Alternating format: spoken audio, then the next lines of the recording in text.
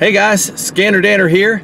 Today we're going to be doing a volumetric efficiency test on a Ford F-150. Now for you guys that have been following along, I recently did a video on this truck where I replaced a faulty ignition coil, and what we're doing now, or what I'm doing now, is I'm playing around with a new program that I purchased. It is a VE calculator. I'll get you guys some more info on where I got it and how much later.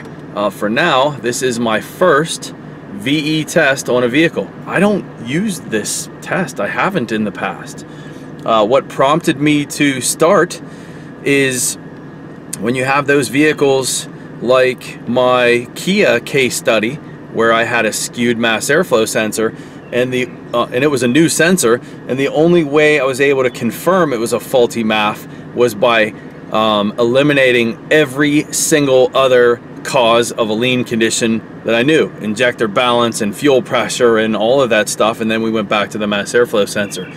So there are times, there's no question, there are times a VE test, volumetric efficiency test, is going to be necessary. So I'm going to start using it, and we'll see how this goes. So some bonus material for you guys that maybe saw the F-150 repair video with the coil is I'm still in the same location. This is 2 minutes later, and I'm just test driving the car because I have the opportunity to. So nothing wrong with this car, we believe. There is maybe some slight concern with damage to the catalytic converter, though I did a back pressure test already and it is perfectly fine. This is really just the follow-up of another video, and I'm hoping that I can show this VE test. So let's go for a test drive and I'll show it to you. So here is the program. On my laptop, it's this icon right here. Let's close it out and reload it again. Driveability and emission calculation software. I got this from AES Wave. It is the Driveability guys is who designed this. I believe the gentleman's name is Scott Shotton. Thank you, Scott, for this program. We only emailed each other briefly. I had a few questions for him. Scott has some classes on this too, and maybe by the time you guys see this, I can link one of Scott's classes where he teaches this program. But let me read to you guys what Scott told me. Again, I'm new to this, so I emailed him and I said, anyway, I've never really used the VE test before in any type of diagnosis, but there have been a few times I've gotten my ass kicked by a skewed MAF, and I think this can really help there. Is there anything you can suggest to help me with mastering your program? Other than a skewed MAF and restricted exhaust, what else can we see? That was my question. And so he wrote back to me, I do a whole class on how to use the software, so I'll try to get info on that for you guys. It can be used to find air metering issues, fuel delivery issues, restricted exhaust, or restricted intakes.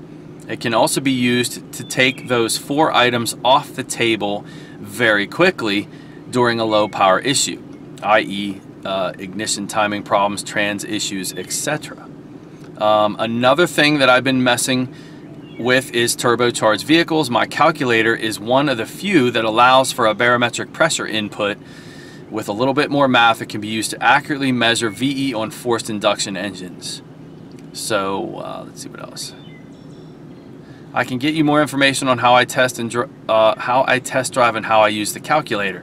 That would probably be better knowing before I do this video with you guys, but hey, we can learn together. So yeah. Thank you, Scott. Hopefully I do okay in my very first VE test. Guys, take a look at the laptop here and the volumetric efficiency calculation we need. We need the displacement of the engine put in liters. I guess we can change that. We need our RPM, we need our mass airflow, and then we need to know, yep, it's gasoline and the numbers to the right. So what I don't know is, what are good numbers, what are bad numbers, but we'll see how this turns out. Then there's info here, atmospheric conditions. We can put in our baro and degree temperature And so I'll see if I can get that info too. So it looks like I just need, for a test drive, I just need my RPM and my MAF. And apparently I don't need the calculated load value. I was thinking I did. I guess I don't. Let's go for a test drive. Plug in these numbers. I assume that this is a wide open throttle test drive issue here. So we'll do a couple of wide open throttle runs, and then we'll look at our numbers. Okay, guys? So this will be twofold for you guys that were with me on the repair on this truck. This will just be a final confirmation of everything else being okay, and looking at our trim numbers.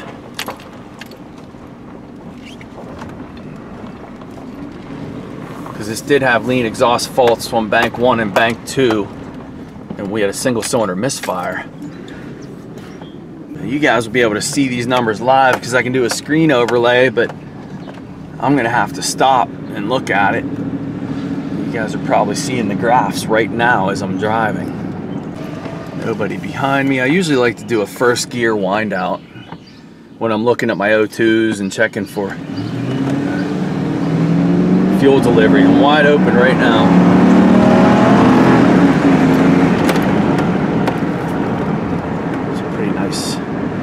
First gear. Truck runs great, by the way. You guys that were with me on the repair part of this truck, there are no symptoms of low power or anything like that. Let's get one more run around this bend here, come to a stop, and we'll wind out first gear. So you guys that are doing this type of testing, there's no reason to speed. All you need to do is get yourself a nice open area, and first gear is all you need. I'm at wide open right now.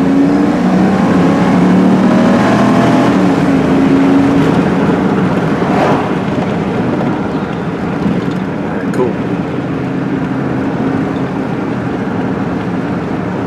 Pull over and let's look at this data. I certainly can't look at my camera and drive and look at data at the same time. Truck runs great, by the way. You know, I should have pulled in maybe throttle angle, but I can see both times where I hit a max RPM. Looks like I hit a max RPM of 5,013, so that's pretty cool. Let's pull in Snap-on, and these cursors still haven't fixed this. I hate it, and from what I was told, they have no plans of fixing it. So here's what I'd like to do. I'd like to pull my blue cursor over and show you the peaks of these RPMs. Snap-on, in their infinite wisdom, in the engineers, when they rewrite software, sometimes they take things out that they shouldn't have. And one of the things that they removed from the original versions of the Veris is the ability to use this cursor. So for me to move this blue cursor over, I have to see, now I can move it, but I had to go all the way to the beginning of the data list. And what I'd like to do is place my little fancy blue cursor on different places in the waveform, right? So, for example, maybe I want to measure looking at RPM in the middle, looking at this data PID right here. If I want to measure that, see, this is so irritating. Can't do it. On the initial screens I can, right? Make this cursor functional, please. And from what they say is, it's still functional. You can read what the numbers are. Yeah, you can. Like where the cursor is right now, all of the actual numbers showing on the screen. So by actual numbers, I'm talking about these guys right here. All of these numbers are reading where the blue cursor is. So you can just move it down, right? Well, that's great. But what if I want to read the peak of this RPM and I want to see the whole thing, right? So for me to do that,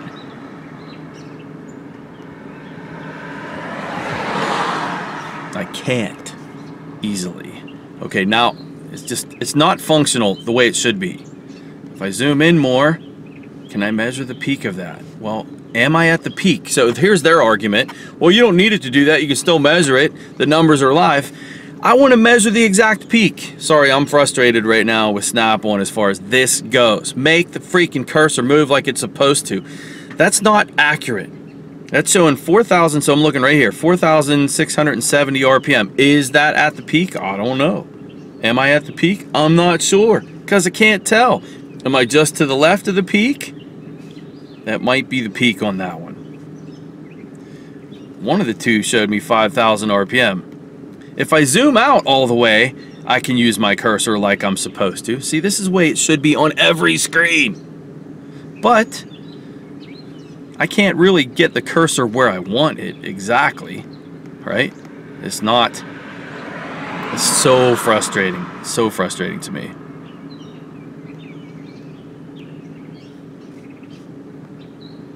So I measured, look guys, 5,013 is the peak RPM. That's 4,670, and that's as sensitive as I got. Let's see if I zoom in further.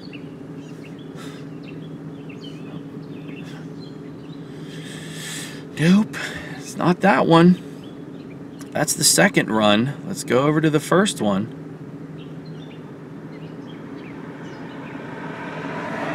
Hate this cursor. Hate it. You guys had it right on the initial software, and then you changed it. There it is. So I was trying to get there before. All right, I'm done. Sorry. I am at wide open throttle. I'm at my peak RPM. Here's what I've always done for the low power conditions, and you guys that have been following me know this test. Sorry, that bird is really noisy. Let's put this window up. Hopefully that's still okay for you guys. What you guys know from following what I have been doing for years is I use the O2 wide open throttle test as a guide for fuel delivery, and it works great. As you can see, both upstream oxygen sensors are reading full rich the whole time I'm at wide open throttle. And starting around frame 470, if you look there, that's my upstream O2 on bank 1. Whoops. And here's my upstream O2 on bank 2. Again, frame 470 is where I want your eyes to be.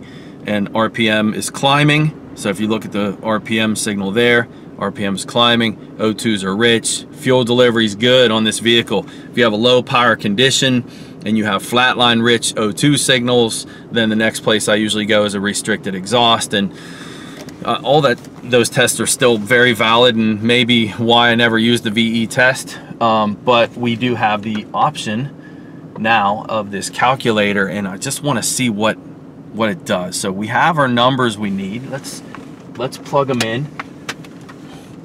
I don't know that this application, well, listen, when you have an unfamiliar program, an unfamiliar tool, what you need to do is you need to test it on known good vehicles. So I'm calling this known good. The exhaust is not restricted.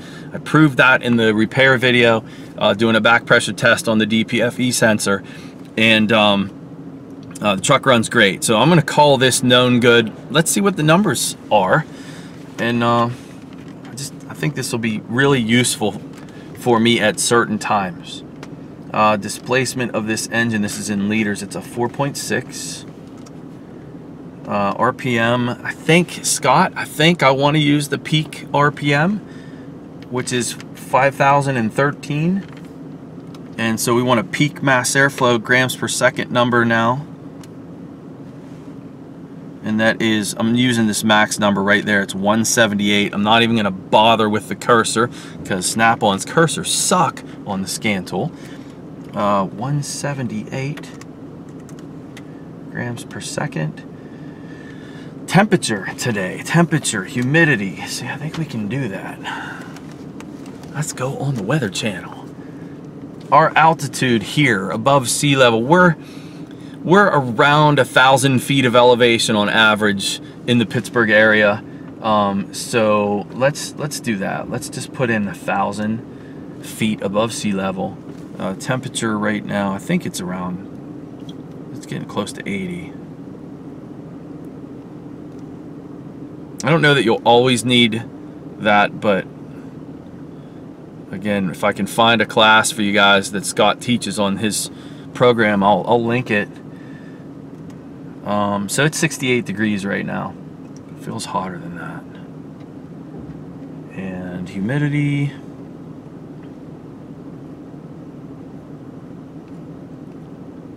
Humidity is 43% right now. That's why it feels like this. That's kind of muggy. Or dew point, yeah. Dew point's 45. Humidity is 43%. And it says feels like 68. Now, what's the actual temperature here, people? It's 68. All right. Is that it? Is that all I need? Calculate. So I have a volumetric efficiency of 80%. Why did that come in to the green? Be curious to hear from Scott as to why that is green. And I know that if I email Scott, what he'll probably end up doing is commenting in this video. So this will be a training video for all of us on using a VE test. 80%. I guess I assumed that it would be higher than that. I think maybe green is good. Let's skew some numbers here for a second just to see what this would do. What if I put in 140 grams per second? Oh yeah, it went red, like that's bad. Okay, cool. So what was my number again? 178 grams per second. Got a VE of 80%. What is my calculated load? My load value showed 89% was my load percentage on the scan tool. So yeah, that's as far as I got with this. I'm anxious to hear your thoughts. What are the variables on the VE test? I know there are variables, and it is one of the reasons I've never used it. But now I have a pretty sweet program here. Scott, I want to hear from you on this. I want to hear your thoughts. I want to hear, you know, why 80%? I just don't know my volumetric efficiency as well as I should. Chemistry and physics and things like that, guys. I just never paid attention in high school, and I should have, and I'm regretting it now. I really am. If I could go back in time and smack that young man in the head and say, hey, pay attention, you're gonna need this stuff. Cool. Well, that's it. That's really all I can show you with this so far. We're going to add to this, of course. Again, I think when you're doing new stuff, you need to do known goods. Maybe we follow this up with a VE test on my truck, see what my truck shows. Be curious to see that too. We can do my truck and then do my wife's car. I can add it to this. I'll do that. We're gonna do that. I'm gonna add to this video what my truck looks like, what my wife's Navigator looks like. We'll go from there. Okay, people, we are looking at my truck now. Getting ready to do the test drive on the truck, just leaving Latour's Auto. So yeah, we'll do the same thing. Let me go down to his shop. I'll turn around. We'll do the same wide open throttle first gear runs.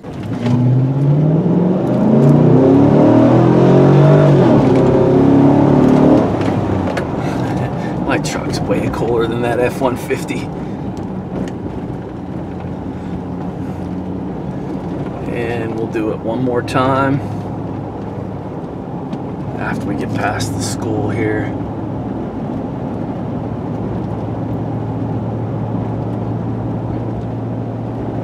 Again, looking behind me.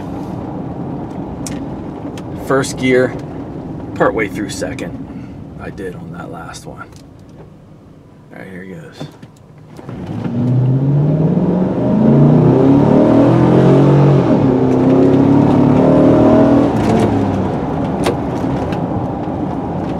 Okay. Let's pull over and crunch some numbers. Make sure we didn't lose our data. Pause that. And just use our min-max. I don't need to move the cursors around. So engine speed, airflow, got it. It is a 6.0 6 liter. We hit 58.58 is my peak RPM, so looking right there. Engine speed 58.58, and at a peak grams per second of, I don't know why there's two different data PIDs. One is mass airflow grams per second, the other one is airflow grams per second. Mass airflow showing 266, airflow showing 269. We'll put the mass airflow one in, the lower one. We'll do them both. This is 266. Temperature, humidity is still the same. This is only about a half an hour later. It might be a little bit warmer, a degree or two maybe.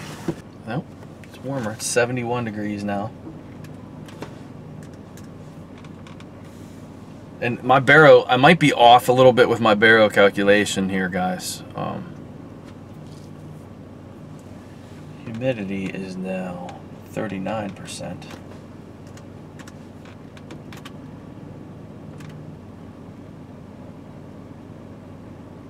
Oh, cool. It has a baro pressure conversion chart. Nice.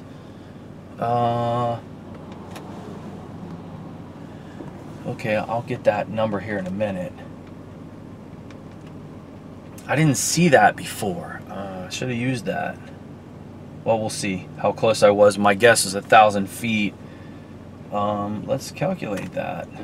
79%.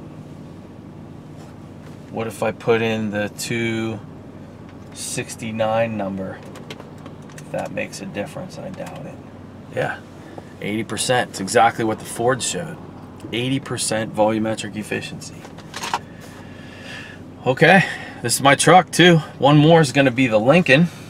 Let's do one thing though, because I can get my baro inches of mercury in here, and it's 28.9 inches of mercury. 28.9 is, how about that for a guess? 28.9 is 1,000 feet above sea level, so we're good with the number I used. So my truck is showing an 80% volumetric efficiency number. Cool. Next thing will be my wife's Lincoln, and I don't know, then maybe we'll post a video and start using this. All right, final one for our known good tests. This is a 2012 Lincoln Navigator with a 5.4. So let me get you on the scan tool. Let's go for a ride. As I'm thinking about what I said before as far as being at peak RPM, wide open throttle, that's absolutely what you want to be doing here. You plug in those numbers, anything other than wide open throttle, it's not going to be accurate. This is a wide open throttle red line measurement.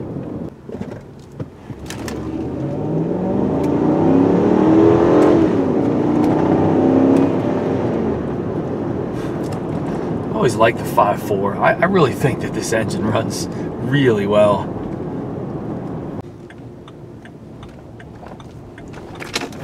Alright, so our numbers, it's 5.4, and our RPM 5243 grams per second, 237. And let's get some temperature and humidity. Our barometric pressure is 28.9, so let's make sure our altitude is right. 28.9, yeah, we're at 1,000 feet of elevation still. So that's good. Let's check the Weather Channel real quick. It is now 74 degrees with a 35% relative humidity.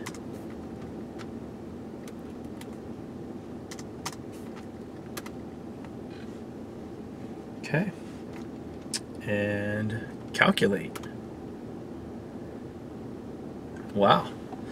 This is showing an 88% volumetric efficiency. I wonder if that's the variable valve timing in this engine. I don't know if my 6-liter even has VVT or not. So I don't think that it does, but I could be wrong. I think I'd know my own vehicle. I know this one does. So an 88% volumetric efficiency on this Lincoln. I like it. So I'll be anxious to see how this goes in the field. I'm going to start doing this a lot, taking recordings and get a good baseline for this VE test. And definitely anxious to hear your thoughts and comments on VE testing in this video. So make sure you post them. And would love to hear the variables too. Maybe things that have gotten you in trouble in the past. And again, advantages of using it. So for you guys that are looking for information on the program I'm using, you'll find the link in the description of this video, take you right to it. And special thanks to Scott Shotton for writing this program, making it available for us. And what else? Look me up on my website, guys, scannerdanner.com, where I have my ebook and paper book available for purchase, and also have a forum where you guys can ask automotive questions. And then of course, don't forget about Scanner Danner Premium, which is me bringing you right into my classroom at Rosedale Technical College. And you can view the playlist, some of the playlist. I haven't completed the playlist yet on my website, but if you scroll over to the Scanner Danner Premium tab, then open that up, you'll get a real good idea of what I'm doing. Again, I appreciate you guys being here with me today. Look forward to using this VE test with some more accuracy moving forward. Thanks, guys. I'll see you next time.